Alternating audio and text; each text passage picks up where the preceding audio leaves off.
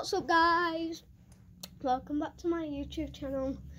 Today, as you can see by the title, I'm going to be showing you how to do the DNA and the A and D with a magicyoyo K1, and it has to have these spinny stump pegs on it, which helps you spin like that. Right, let's teach you. So, the first trick's going to be the A and D, which is the easiest. So all you got to do is grab them like that, the spinny things, and then learn how to pull start like that. So I'll quickly learn how to do that.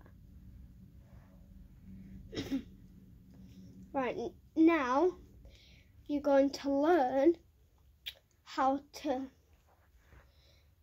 spin it and go like that.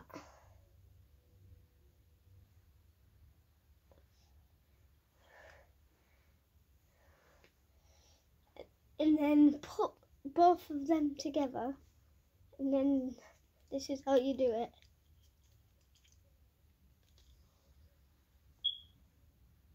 Right, one sec. Like this. Oh my god. And once you've learnt that, that's what it should look like. Right. I'm going to go for a break, and then I'll show you how to do DNA. See ya. Oh, I'll show you how to do DNA. Sorry about that, I was just eating a tacky. Right. To prove it, one sec. Takkies. Right, show you how to do DNA. So first, you want to learn how to pull start it, like that.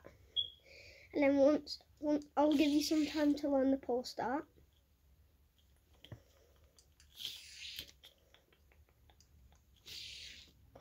So now you're going to learn how to balance it on your finger. It's hard. You got to pull start it.